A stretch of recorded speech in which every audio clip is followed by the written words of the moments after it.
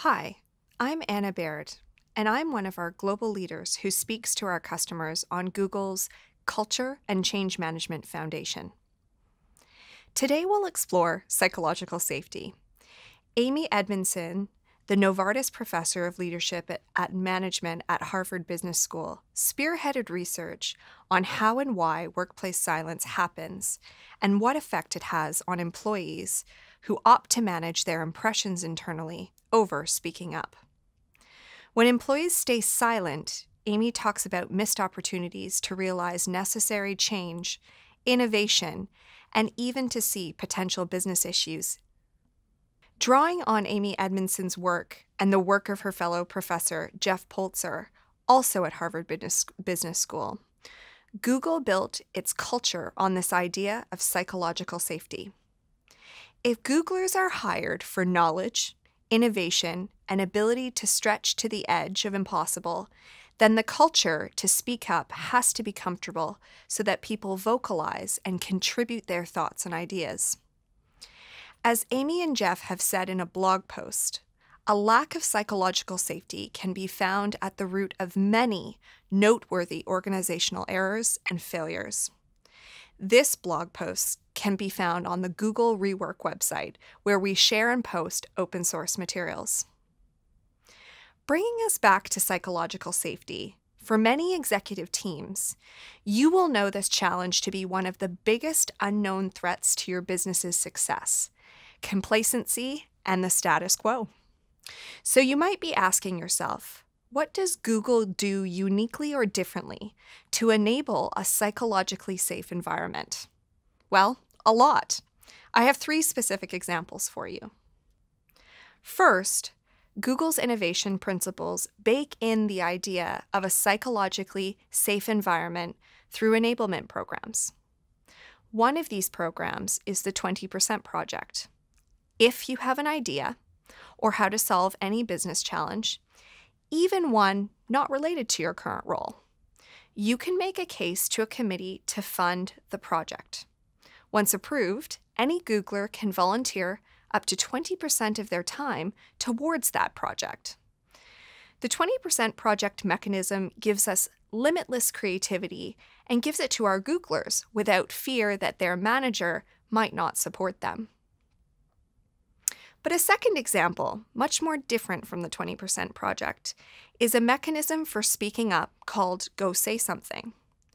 This is an avenue for any Googler to anonymously share things they have heard other colleagues say. This might be, on one extreme, a comment that made someone feel uncomfortable and could be addressed more broadly in our diversity, inclusion, and belonging efforts as a company. Or, on the other extreme, should be dealt with from a disciplinary perspective. Go Say Something is just one more avenue to speak up without the fear of being penalized or treated differently.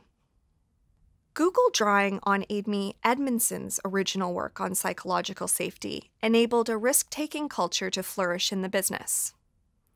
Google wanted to enable employees to feel safe to take risks and be vulnerable in front of each other. These were all mantras iterated by the leadership down to each and every Googler.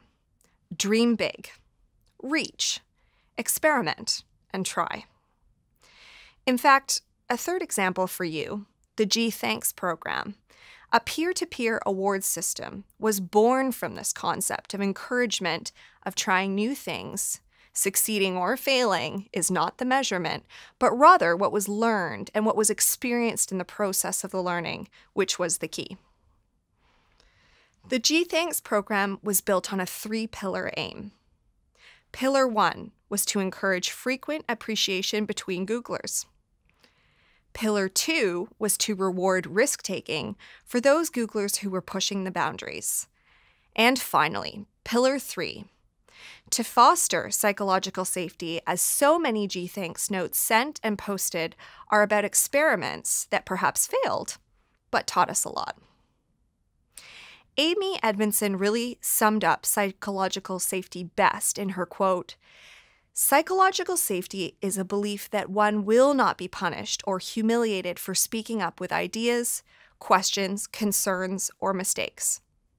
And it is for this reason that Google's executive team have instilled in leaders and managers all over the company to ensure two key things are true for Googlers.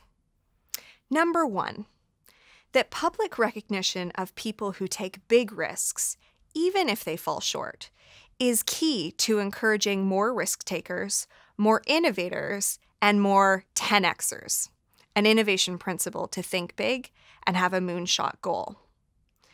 And secondly, managers should continuously stress the importance of trying new things in service of ambitious goals, a direct quote often said by our leaders at Google. If you're wondering what you can do now, here is a small idea you can try. In your next team meeting, go around the room and have everyone share one thing that went well in their week and one challenge or issue they faced. If you start by sharing your personal examples as the team leader, you set the tone that everyone can learn from one another's successes and also failures. That's a great first step. And so that's just a little bit of color on psychological safety here at Google. And certainly there is much more to read about. So please check out our rework website and search psychological safety. Thanks for listening, and I hope you can help empower your teams in creating a psychologically safe space.